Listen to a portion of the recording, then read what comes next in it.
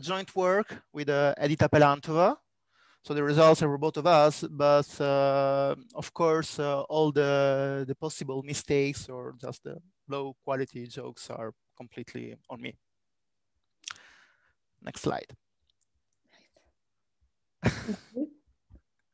Is it possible to do like full screen? Yeah. Wait, just a second. Okay. So actually, the first question that is why studying palindromes? I mean, a common problem that I have, or at least I had when it was possible to have parties with a small conversation, is explain your work. You're doing theoretical computer science, blah blah blah. But at one point arrived the question: okay, but how can you use this in the real world? What are the applications, the real applications? And at the beginning, I started talking about DNA or computer science and stuff like that. But at one point, I decided to change strategy because I was actually quite frustrated by this difference between mathematics and the real world. So my new strategy is saying that an application to the real world of palindromes is magic.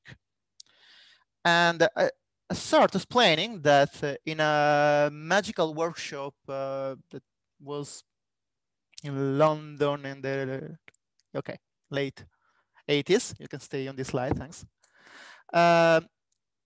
One of the speakers of this workshop decided to show how to create a spirit. And a spirit was a function, and in this case, it was a spirit that can help you when you're stuck in the jam, when you're stuck in the traffic. And this spirit was in the shape of a cat, a cool cat with solar sunglasses on a skateboard. And if you summon this spirit, if you invoke the spirit, then the traffic will disappear, or at least if you invoke with the proper way, so doing the meow sound, at least you will lower up your stress level. Now, why palindromes? Because at one point they had to decide the name of the spirit. And because of the nature of the coolness of the spirit, they decided to call go flow, go with the flow. But this was not magical enough. So one of the participants suggested actually to, we can say, to do the palindromic closure of this, this name. So to obtain go flow Wolfog. So palindromes, they're not only useful in biology or in computer science or in other aspects of mathematics, but also in magic. This was, next slide.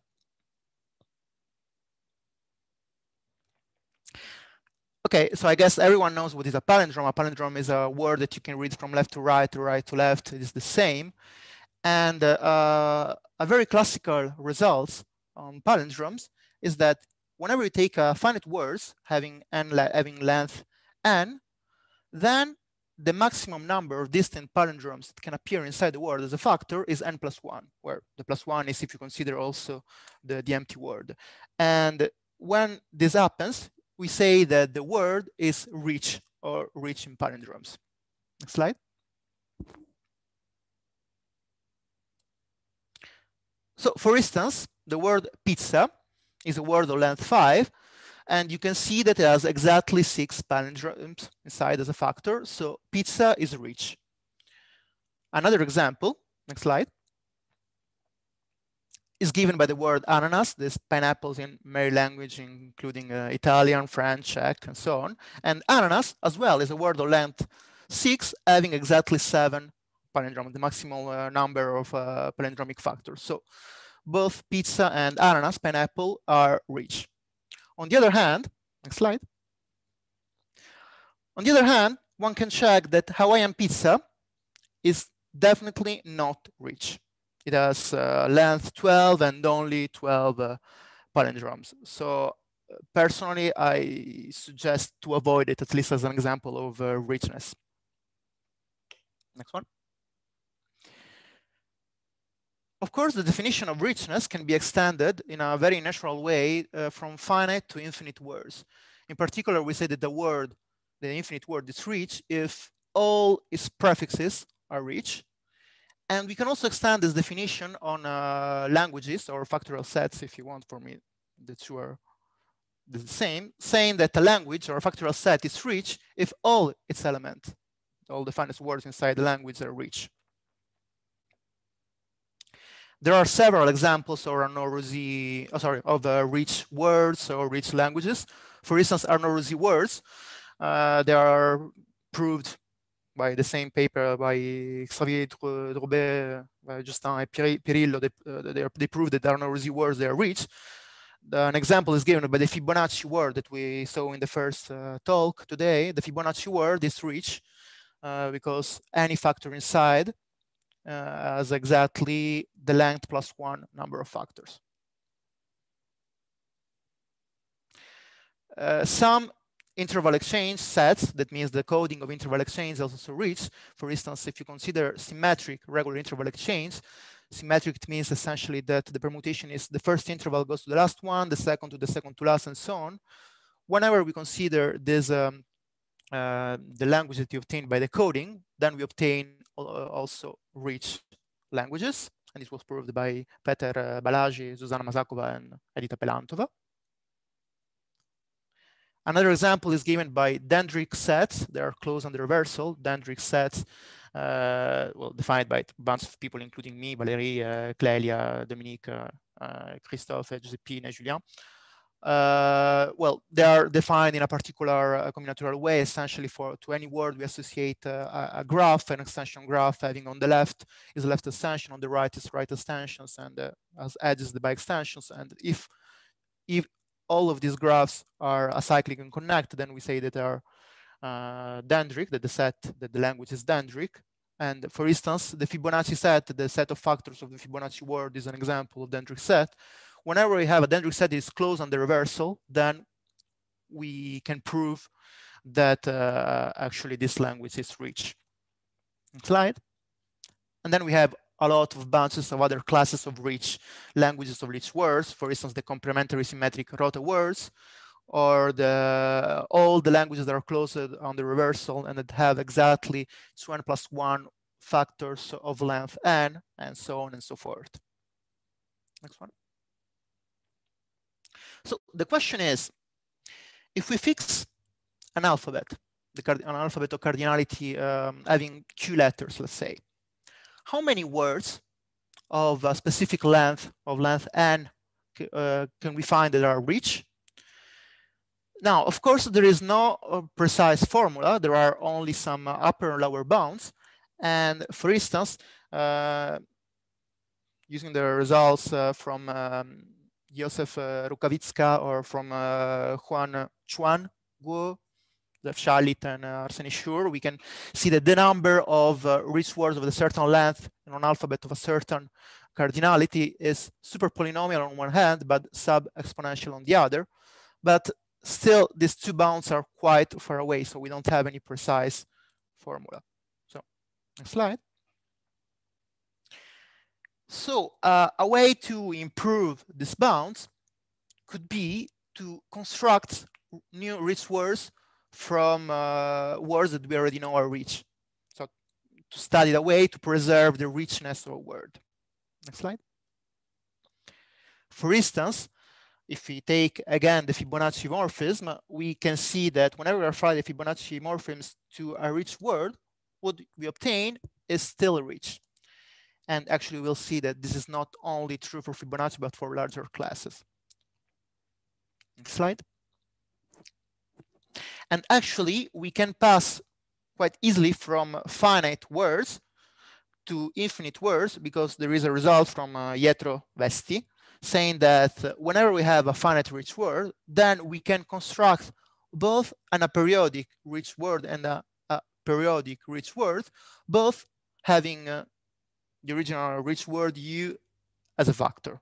And of course, the main property is that this aperiodic word and this periodic word that we can construct, they are both rich. So we can study richness starting from finite words and then obtaining infinite words that have the properties that we like. Okay, so just to fix the notation, but I'm sure that every one of you know what a morphism is, but just to give some definition, or again, to fix the notation.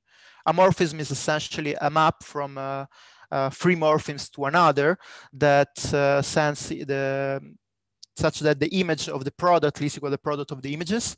And in the general definition, of course, we can consider two different alphabets, but for the scope of this presentation, let's fix just, let's say, from one alphabet to itself.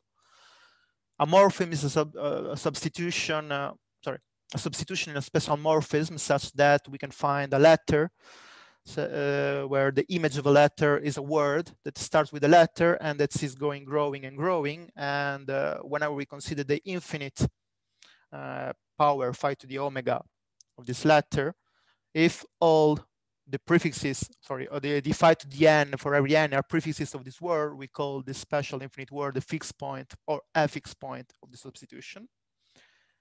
And we say that the morphism is primitive if whenever we consider a power of the morphism that is big enough, then every letter is sent to a word that contains all other letters, or all letters if you want, as a factor. For instance, the Fibonacci morphism that we saw before is a substitution. We have the fixed point, that is just the fixed point phi omega of the letter A. And this is primitive because it is enough to consider the square of the morphism, phi square, and we see that both A and B are sent to words that contains both A and B as factor. Next one. And another important definition, maybe most of you know, but maybe not all of you, is the conjugation of morphisms. We say that two morphisms must conjugate, and in particular, we say that the morphism phi is right conjugate to a morphism psi, if essentially we can pass from one to the other by cyclically moving the last letter of the images to the first letter of the one.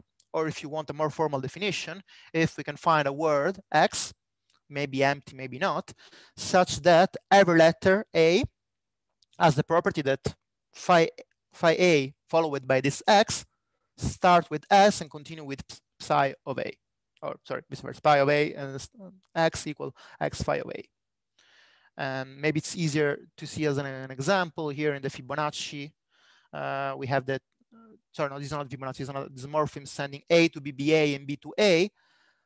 Then the one on the right is a right conjugate, because what we do, essentially, we take the last A and we put at the beginning. A morphism is said to be the rightmost conjugate to another morphism if it's not possible to do this conjugation anymore. For instance, this phi r here, the second morphism, is rightmost conjugate because, well, you can see that the last letters of the two images of the letter A and B are different. On one hand, we have B, on the other A, so we cannot move this to the beginning anymore. And whenever we don't stop, we'll have that we can always do this cyclic shift from one side to the other. Then we say that the morphism is cyclic, but actually cyclic morphisms are not very interesting because we can see that they are all of a very trivial form, that they essentially are just repetition powers of a letter. Every letter is sent to a power of a certain letter. Next slide.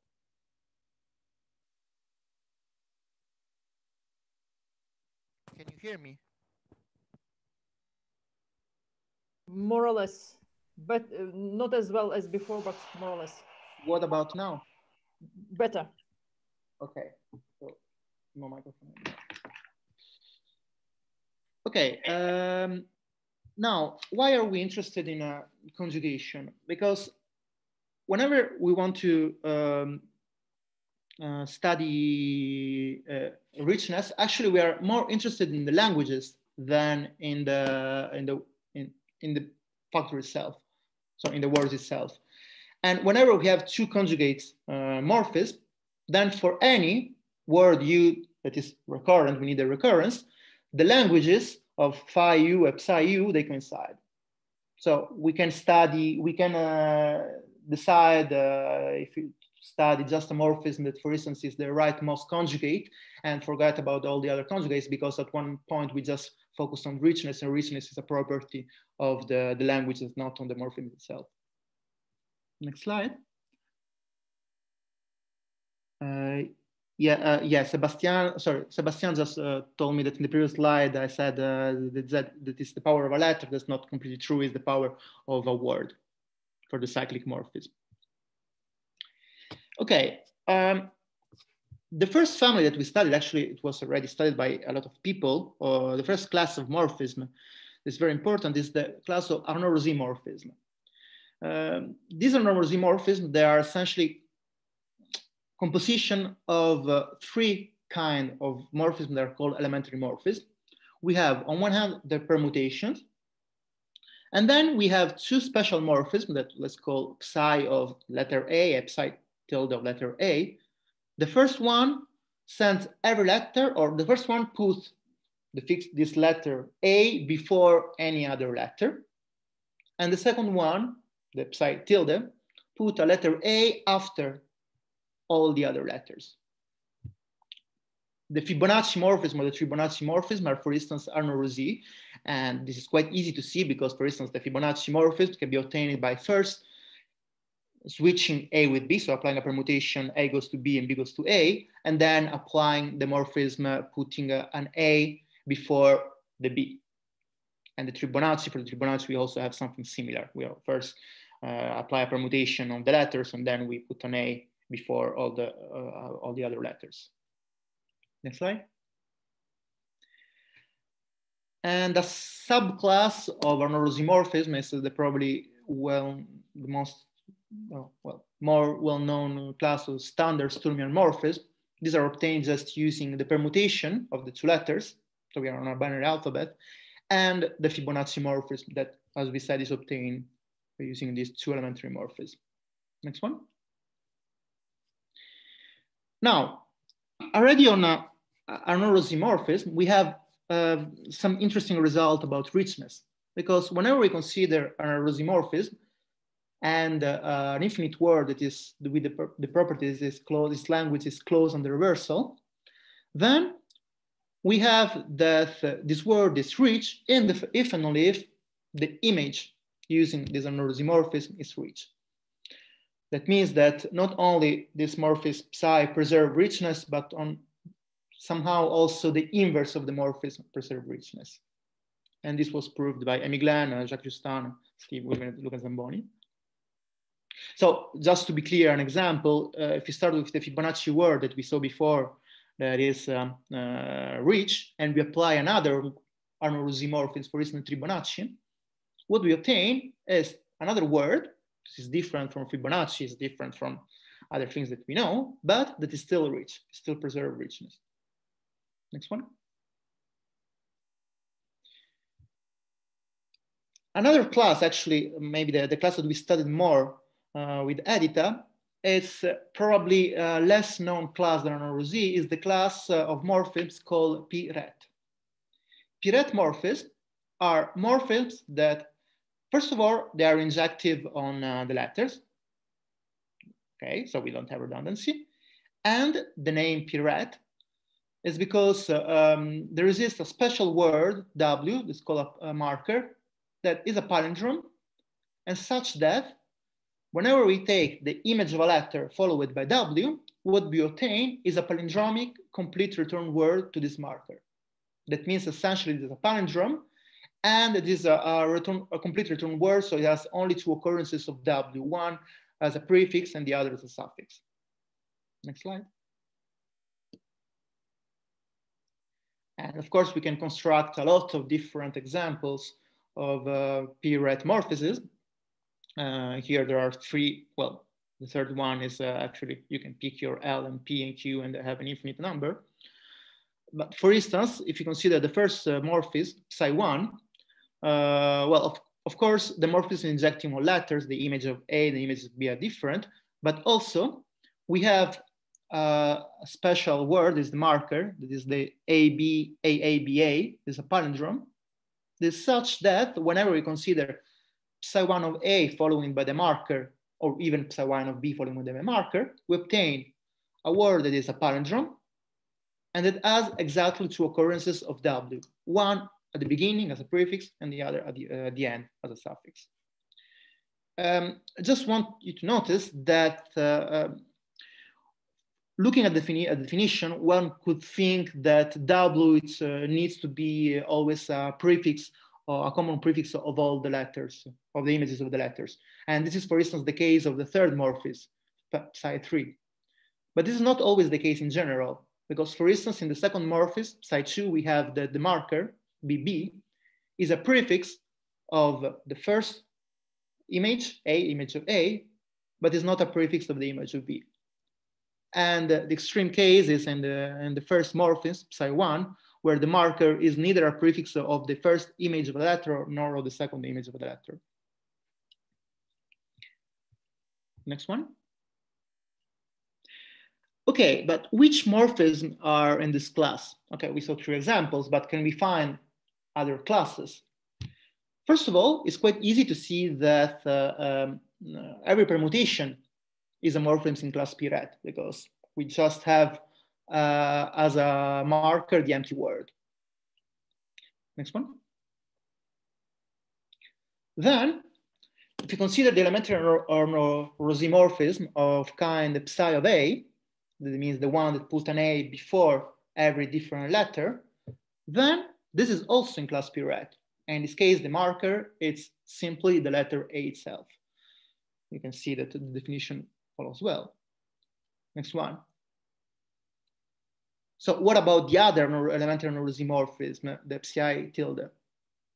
Well, unfortunately, these are not in class P ret, but we can easily see that they are conjugate to morphism in class P ret. So again, when we are interested only in languages, then we are happy anyway. Next one. And actually, with Edita, Pelantova, we proved that every anorthomorphism, I mean, this is just a consequence of these 3 facts that we saw, that every anorthomorphism, that is a concatenation of, a composition, sorry, of these 3 kinds of elementary morphisms, every anorthomorphism is conjugate to a morphism in class P ret. Next one. Then class P ret is a relatively new class of morphisms, but still, I mean, 10 years at least, but still there are a lot of results.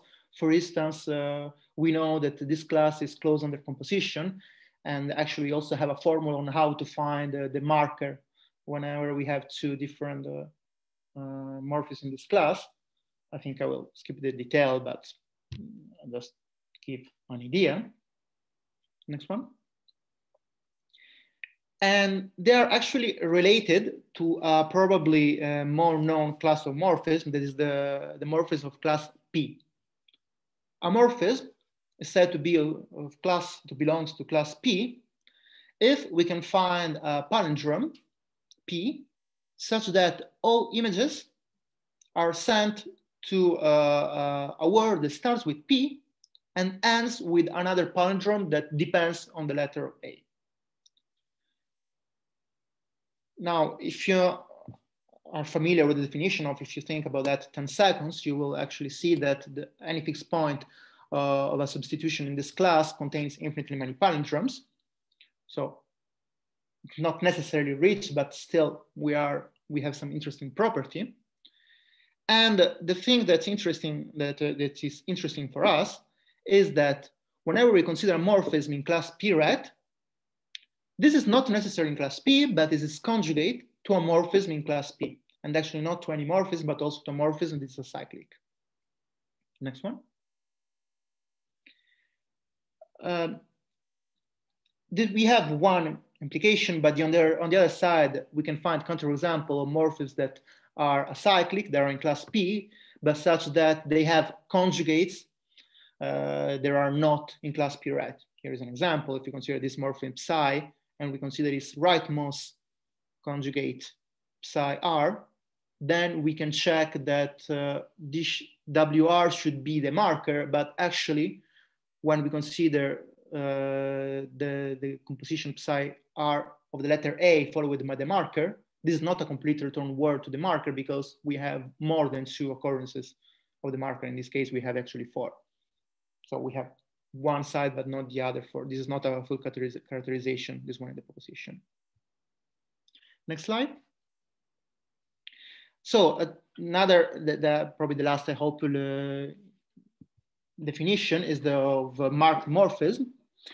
We say that a morphism is marked if the mapping that send every letter to the, well, right marked if the mapping that send every letter to the last letter in the rightmost morphism is injective. And let's just consider here the example of Fibonacci. The Fibonacci coincides with the rightmost. Here we have A goes to AB, so the last letter is B. The last letter of the image of B is C, and C, the last letter is A. So this is we have a permutation of an injective. Left marked is defined symmetrically with using the leftmost morphism. And whenever we have a morphism that is both left mark and the right mark, we say it is marked. For instance, here the Fibonacci is marked. And whenever we have not only an injection, but also the identity, we say the morphism is well marked. So in this case, Fibonacci is marked, but is not well marked because A goes, the last letter of the rightmost is not A, but is B. Next slide. On the other hand, if we start with a morphism that is in the class P-ret that we studied, we know that if this morphism is right marked, then we have that is left marked for free, and then it's marked, just marked for free.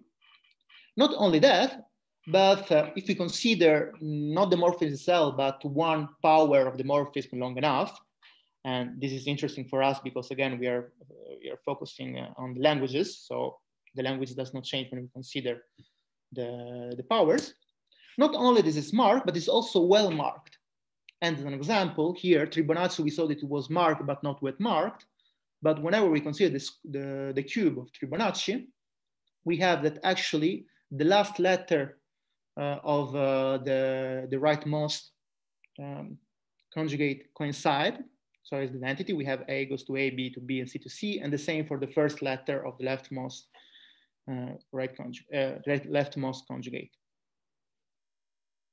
Next one. So we proved several results on this marked morphism in class P-ret, and I'm going to give you just this slide of results. There are several more ones, but I don't want to give too much technical detail. But one result is very important, is that if we start with a morphism that is marked in class P-ret, and if consider a word such as this set of factors is closed on the reversal, then if the image of this word is rich, then the word is rich itself. So we have one of the two implications that we saw on Arnold-Rossi morphism. So the question is, slide, what can we say about the other direction? Slide.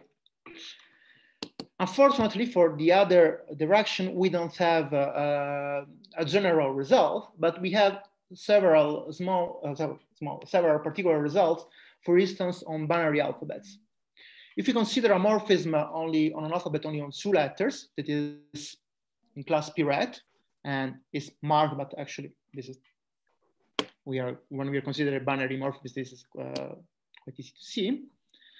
Then if we have this special technical condition that AB, the image of AB followed by the marker is rich as well, then we can give some result. For instance, if we start with a word that is recurrent and rich, then we have the other implication. That means that the image of this word is rich. Not only that, but if the morphism is primitive, then any of its fixed point, that of course coincide with the image, is rich as well. Next one. And then we have a lot of other results. For instance, we can prove that whenever we start with, sorry? Нет, это конференция. Меня пригласили послушать. Okay. I think someone was not muted. Someone left their mic on. Okay. Yeah, yeah. So we have other results that, well, I will maybe tell it very quickly, that if we start with, if you know that U is sent to a rich word and U is a recurrent, then for any other recurrent rich word, we have that V is sent also to a rich word. and plus other results on the same style. Next one. But so just to sum up what I said very quickly and with some interaction and with some technical problem, what I want to show you, what I want you to take away from this talk is that we found a new way to construct new rich words starting from rich word that we already knew. For instance, we can apply a morphism of class Piret or an morphism to some word that we already know and find a new class or new examples of rich words. That doesn't matter if we start with finite rich word, because we can always find a way to find infinite rich words, and these infinite rich words not only are rich, but they can be periodic or aperiodic, how we like. And more interesting, actually, we can improve the bound, at least the lower bound that we saw at the beginning, by constructing new rich words. For instance, Chuan Guo, Jeff Shalit, and Arseny Schurz proved that all the words that are of this form, powers of A, powers of B, powers of A, powers of B, where these powers are with exponents that are non-decreasing. Это потом в YouTube или что будешь? Что? Это что, Олег сейчас снимать видеоролик или? Это чего? Okay. They are rich, so we can apply to this family of words one of the morphisms that we saw before and obtain new classes of rich words. And to conclude, next slide, I want just to point out that actually there are still a lot of open questions that are related to that. For instance, I talk about elementary morphisms, but there are also other kind of morphisms that are interesting. And one example is given by the tame morphism. Tame morphisms are a composition of elementary tame morphisms that quite resemble the morphisms, but they're a little bit different. The idea is that we have, again, two classes of morphisms where we put a letter A before or after just one particular other letter B, not all the other letters like we did in the elementary anorosy.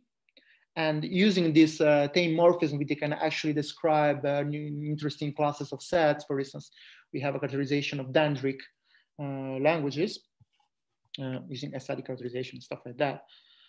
But we have also other open questions. So if you are willing to study that, for instance, I show you at the beginning that whenever we start with a dendric language that is closed on the reversal, then it is rich.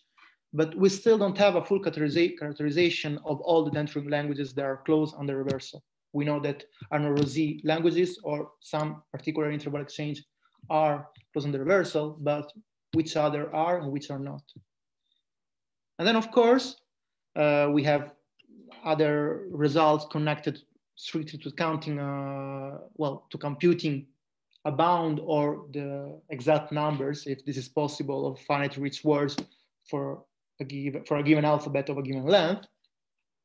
And we can also use these results for the study of critical exponents.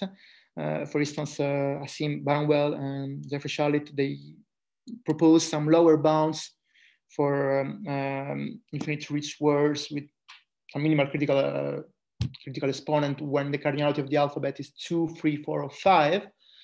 And recently, there was a result by Rampersad, Moll, and Curry that say that for k equals 2, this is actually the best option, but we still don't know for 3, 4, and 5 if we can find something better or not.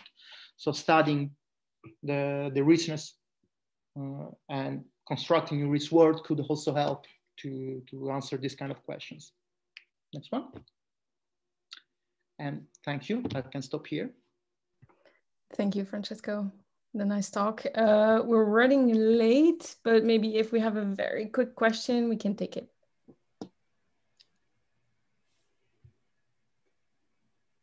Anyone? Well, if not, then thank you again, and we can move to the next.